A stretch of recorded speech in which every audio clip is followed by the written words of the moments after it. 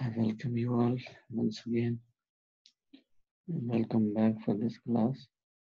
During last class, we have studied about the condition of weightlessness, and now this is another question, that is when a tractor moves with uniform velocity, its heavier wheel rotates slowly, and its lighter wheels then its lighter wheel. Explain why the heavier wheels move slowly. Heavier wheel moves slowly, and the smaller moves faster. This is the reason when we know that moment of inertia of a rotating body depends upon mass of the body and distance r from the axis of rotation. Here it is. More is the radius, more will be the inertia. Less is the radius, less will be inertia. Because in case of smaller wheel, the radius is small, so that's why to keep the inertia or momentum conserved, it moves with a faster speed. Here it is.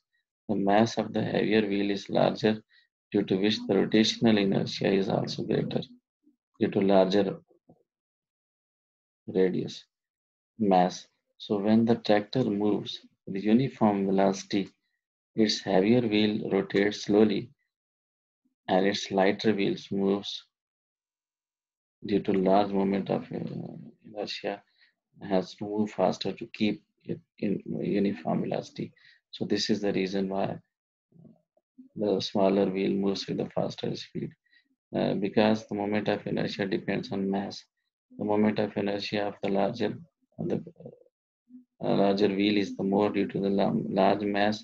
To compensate it, the smaller, to keep the uniform velocity of the tractor, the smaller wheel has to move, increase its speed more, so that to keep the inertia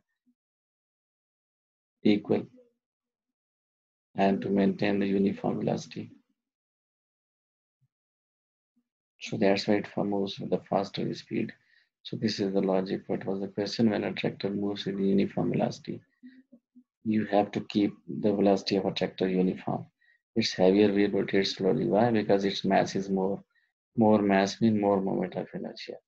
And then its lighter wheels. Why? Uh, Lighter wheels moves faster. Why? Because it has to keep the moment of inertia equal, so that the this will be the possibility when the tractor will move with the uniform velocity.